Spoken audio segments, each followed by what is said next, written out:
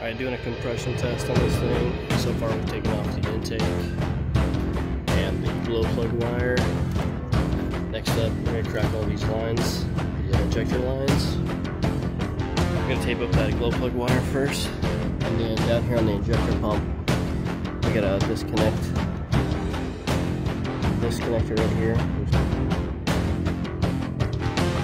Alright, we'll crack loose these lines. I'll break loose the fuel lines on the pump.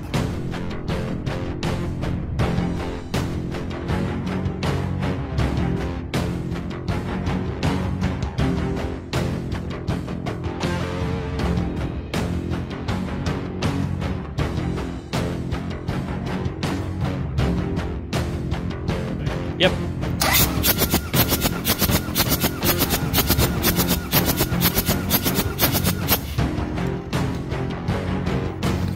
So far we've tested the number one cylinder is showing 440, 450 about, which is within spec. That was check cylinder number 2. But so far it's a pretty easy job. Yep.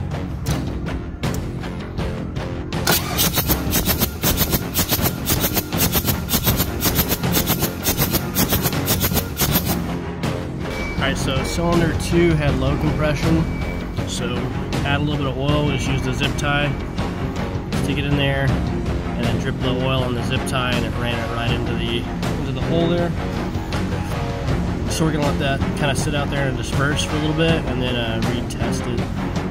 Alright, we checked the other cylinders; they're all like 450 average, so good. I'm gonna start putting that in there.